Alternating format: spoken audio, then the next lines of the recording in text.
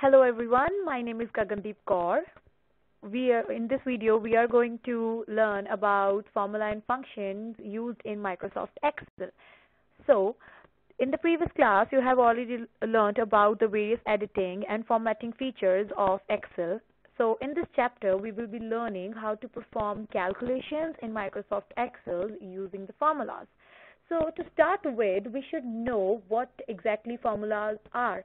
So formulas are used to perform calculations involving addition, subtraction, division, and multiplication. Also, in Excel, it establishes a relation between two or more cells. So a formula is an expression that can include a cell address, number, operator, and parentheses.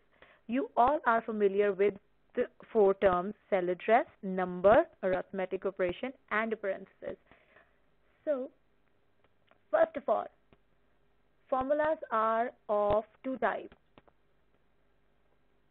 basic formula and compound formula. Basic formula are the formula in which we use only one kind of operator. Like in the example, is equal to A1 plus B1. Here, the sign is a single operator. Second is compound formula. For example, A1 plus B1 divide C1. Here I am using two of the operators. So basic formula include only one operator at a time, and compound formula include more than one or two operators. Next, we will learn about how to apply formula in the Excel sheet. First, we should know the different elements in the formula. A simple formula, its structure is very simple. It has only three things: the formula indicator, that is equal to sign, then cell reference. Cell reference can vary. It may have one cell reference, two cell reference, as many you want. Third is operator. As I have told you earlier, that simple formula include only one kind of operator. So you can use this plus sign as many times you want, but you can use only single. So next is complex formula. In the complex formula, what we do is we are using two different type of things all together. Here I am using a cell address, a value, a function, a range. So to start with, again, we will write formula indicator, that is equal to, then comes the parenthesis, a cell address, then come a numeric constant, arithmetic operator of division, a function whose name is sum, then a range, E3, ratio, EF3. So this is the element of the formula. So as you can see, I have already made a worksheet here. So in this worksheet, I have student name, marks for the first subject, then second subject, and third subject. My main motto here is to use the formula with three different types. So the first I have told you about the simple formula. So how to use the simple formula in worksheet: type is equal to, then click on the cell. Otherwise, you can write the cell address of this, then add operator, click on the next cell, again, third operator, click on the last, press enter. This is how you can calculate the formula in the simple manner. The second way, which is much easier than this, is just simple: select your range of which you want to find the total, then click on this auto sum option that is present in the editing group. Now you can see the difference between both simple and auto sum.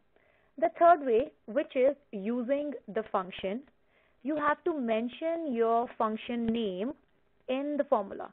So type is equal to, as we are doing addition, so the keyword is sum, start the parenthesis, mention your range. So here range become B5 colon D5. So As I write my range, it is surrounded by a blue boundary which let you know that which columns, which cells you have selected. Press enter.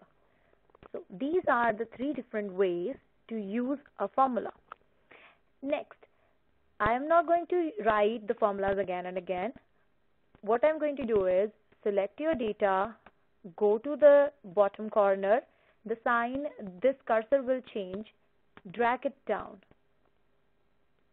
So Excel make your work easier because it copies the formula from the other cells. The second formula we are going to do is of average. Again, this is very easy. Select your range. Again, go to the auto sum option. Now click on this drop down arrow. Here you can find the option of average. Click here and you can see the average.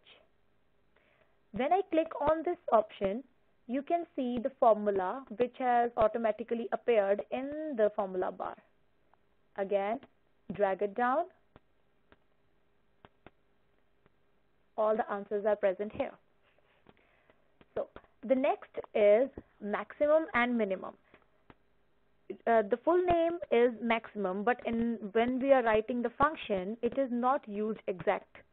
So we write here is equal to max, then specify your range. I want to find the maximum of all these. So the starting of the range will be B3, then semicolon, and the range will end at B8. Close your parenthesis, press enter. The maximum marks belong to Kathy, that is 88, and here is the answer, 88. Similar with the minimum option is equal to min, then mention your range like this, and close the parenthesis, press enter. I have used drag option downwards. You can use this option to the right also. This was your today's lesson, formula and function, how to enter the formula in the worksheet, and what are the uses. Thank you.